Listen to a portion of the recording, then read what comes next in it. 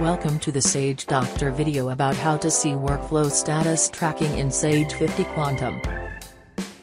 To check the workflow items, click the Tasks tab on the top of the screen. Then click Action Items in the list that appears. The Action Items window will open the screen. You can check the alerts.